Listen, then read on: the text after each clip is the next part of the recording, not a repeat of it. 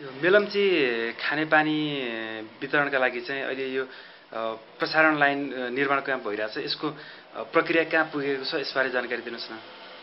अब लगभग यो मेलम्चीको चाहिँ थोक वितरण प्रणाली चाहिँ हाम्रो 60 किलोमिटर मध्ये 50 किलोमिटरभन्दा बढ्ता चाहिँ हामीले खन्ने फुट्ने काम गरिसकेका छौँ र यो मेलम्चीको पानी सुन्दरी जलमा झर्ने बेलासम्म हामी चाहिँ यसलाई सम्पन्न गर्ने प्रयास गरिरहेछौँ।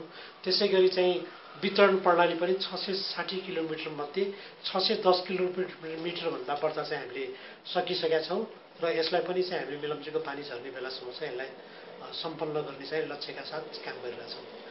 यो पानी सङ्कलन तथा प्रशोधनका लागि रिजर्भायर निर्माणको काम चाहिँ कहाँ पुगिरहेछ?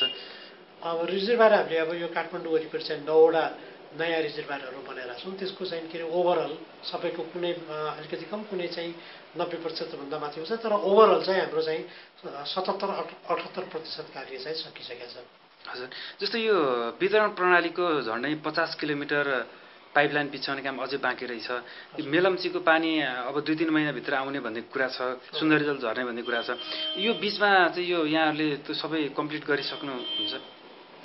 गरिसक्छौँ हामी। मेलम्चीको पानी झर्ने बेलासम्म लगभग हामीले चाहिँ मतलब यसलाई कम्प्लिट गरिसक्छौँ। यो पनि विभिन्न ठाउँमा केही मतलब चाहिँ पाइपलाइन खन्ने पुर्ने सिलसिलामा केही विवादहरू रहन गएको हुनाले र त्यसलाई सल्ट्याउनलाई टाइम लागेर अलिकति ढिलो भएको हो। अब हाम्रो चाहिँ एउटा निर्माण गर्ने सिजन आइरहेको छ। यो अब विगतमा अस्ति भर्खरै चाहिँ बर्सातको समय र चाडबाडको समय भएको हुनाले हाम्रो कामहरू अलिकति चाहिँ के अरे सुस्त गतिमा थियो। अब चाहिँ हामीले फुल स्पिडमा चाहिँ काम गर्छौँ र मेलम्चीको पानी सुन्दरी जलमा झर्ने बेलासम्म हामी यो कामहरू चाहिँ लगभग सिध्याउँछौँ। हजुर, यो मुख्य पाइपलाइन सफाइको काम पनि सुरु गर्नु भएको थियो 2-3 महिना अगाडिबाट। यो प्रक्रिया अहिले कहाँ पुगेको छ?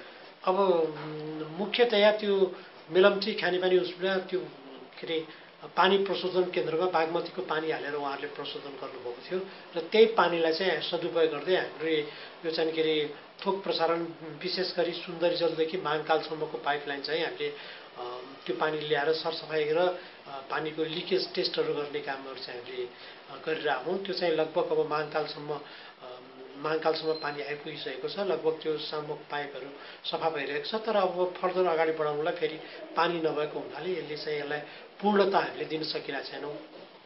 अहिले यो पाइपलाइन विस्तारको काम पनि यो चक्रपथभित्र मात्रै भइरहेछ। चक्रपथ बाहिर पनि अब धेरै ठाउँमा घना बस्ती पनि बाक्लो हुँदै गइरहेछ।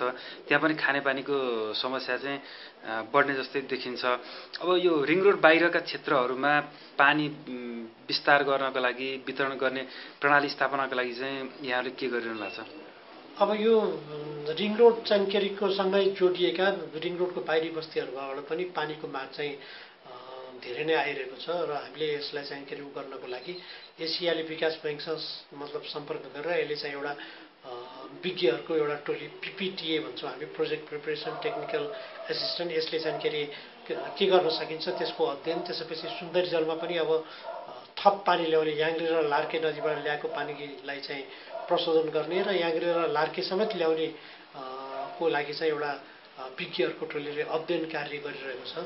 यो अध्ययनको 3-4 महिनामा सकिन्छ। त्यसपछि उहाँहरूले दिएको प्रतिवेदनको आधारमा चाहिँ हामीले फेरि हाम्रोभन्दा माथि मन्त्रालय स्तरमा र एसियाली विकास ब्याङ्कको लेभलमा पनि छलफल गरेर चाहिँ यसलाई एउटा निचोडमा पुग्छौँ हामी। हस्, धन्यवाद।